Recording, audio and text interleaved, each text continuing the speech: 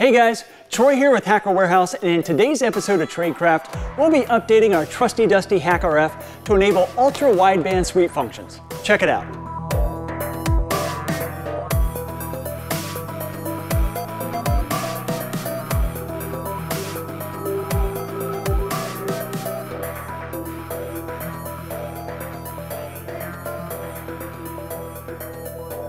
Every now and then some new code comes along that just completely redefines how a piece of hardware can be used.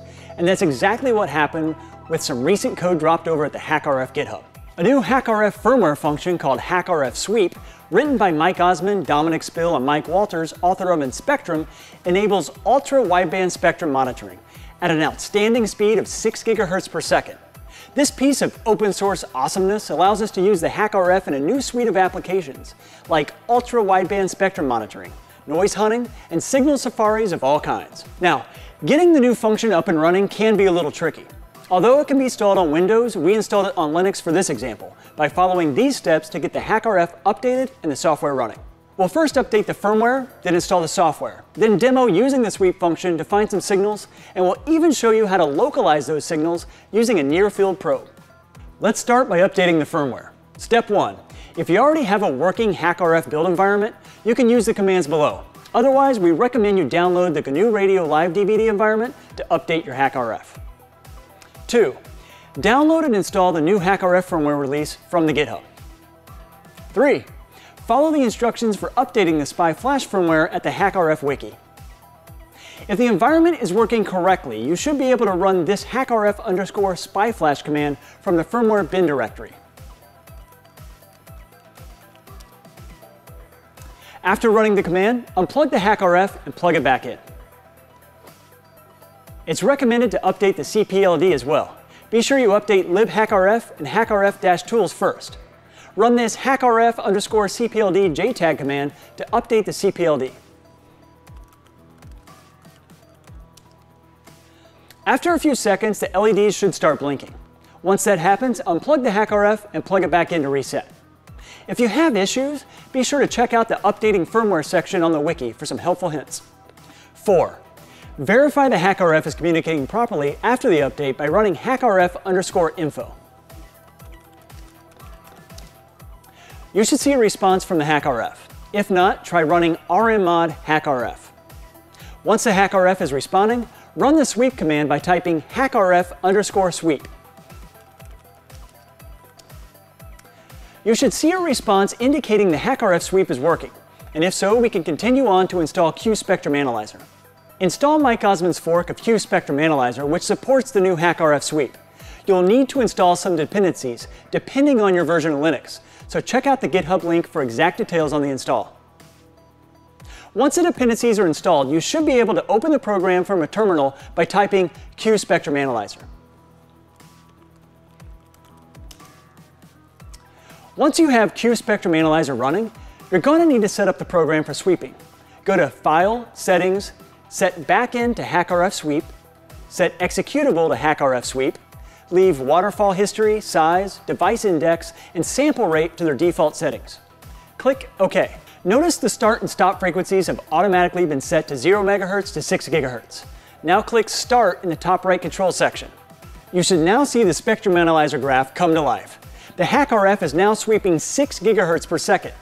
Notice when you move the mouse over the graph, the marker will automatically track your position, indicating frequency and power.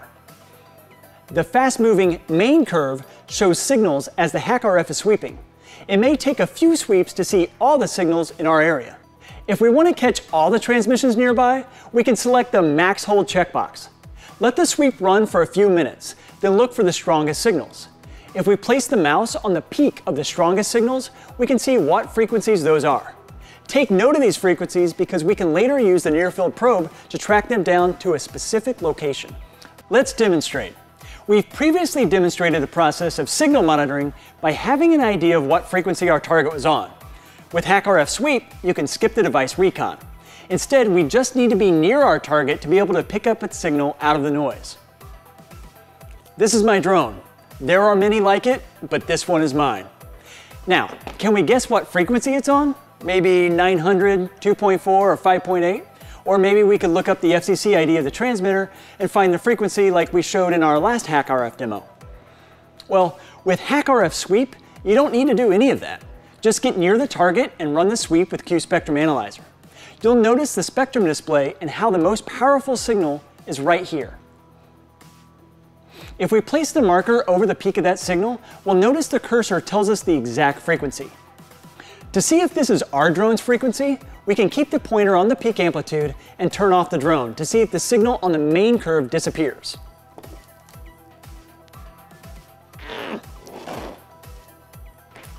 Got it. If we turn the drone back on, we can use the markers to note the signal power, and then use the antenna to localize this particular signal to see if it's getting stronger as we get close and weaker as we move far away.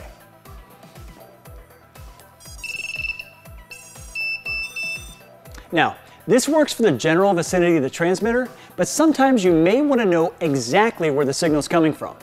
If that's the case, then let's use something called a near-field probe.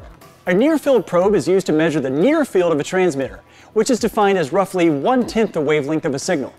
The probe is designed to pick up either the magnetic or electric components of an RF signal. The small size of the probe allows us to hunt down signals on a PCB board down to the component level. In this demo, we'll be using an RF Explorer near-field probe. Just plug the SMA connector into the antenna jack on the HackRF and place the probe near the target, while watching the HackRF sweep function on the Q-Spectrum Analyzer display. If the signal in question increases when you place the probe nearby, you know that you've found the target's frequency.